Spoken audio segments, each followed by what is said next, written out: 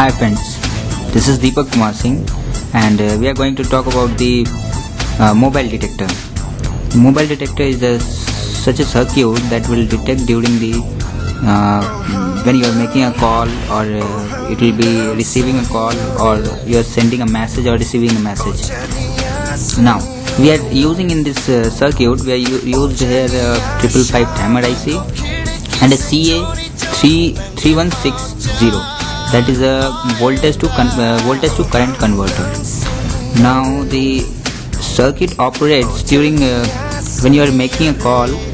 The circuit will the LED will blink and we used a general purpose buzzer that will produce a sound during you are making a call. Okay. Now let us see how it is working. Okay, when we are making a call here, any number, just dial it and call. The circuit it's producing a sound and the LED is blinking. Okay, now like this the circuit will perform, and whenever you are making sending a message or receiving a call or receiving a message, the circuit will blink, the LED will blink and the sound will be produced. The circuit is made to sensitive to the frequency that ranges between the 0.5 to 3 gigahertz.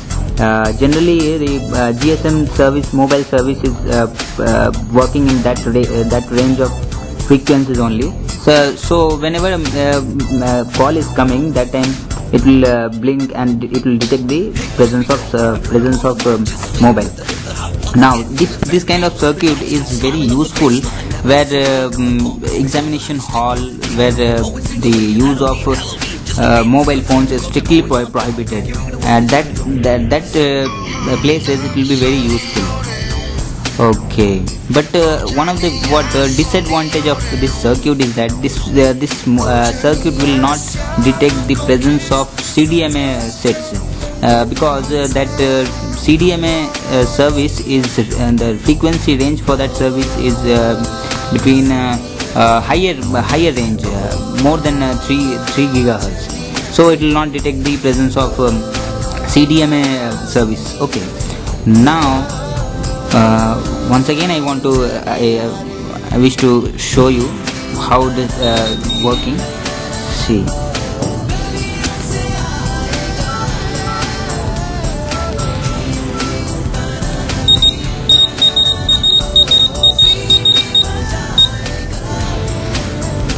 okay, now another one thing I have to say you that the timer IC is working in a monostable mode, and whatever we used that voltage to current converter, that is nothing but our operational amplifier. Changes in the input that will be amplified as the output. Now we are all aware of that what is a mobile detector circuits do and how it will be operated. Okay, then thank you for watching, and it's Deepak Kumar Singh saying bye all of you. Let's try it in your home. Enjoy yourself. Thank you.